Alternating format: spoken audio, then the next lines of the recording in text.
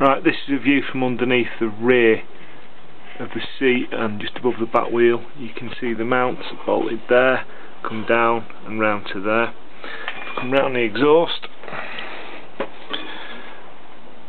comes up here, across here.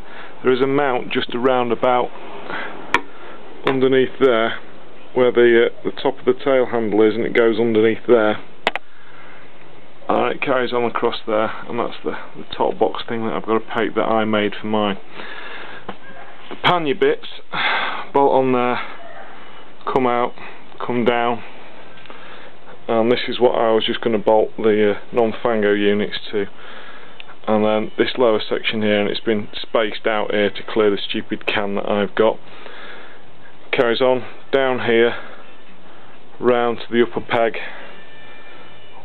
there for the pillion rest.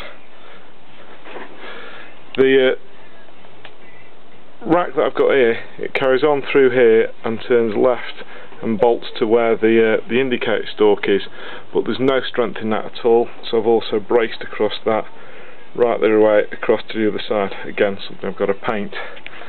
So if you can see that there, you can see how it goes.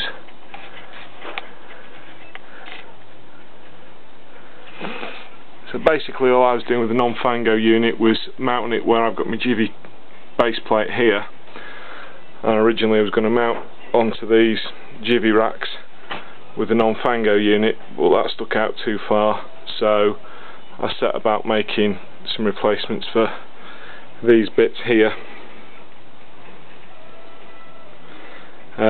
Just got it to the point where I'd got that one and that one done, stuck a pannier on and realised how far it stuck out, and I'll include the photo of that so you can see.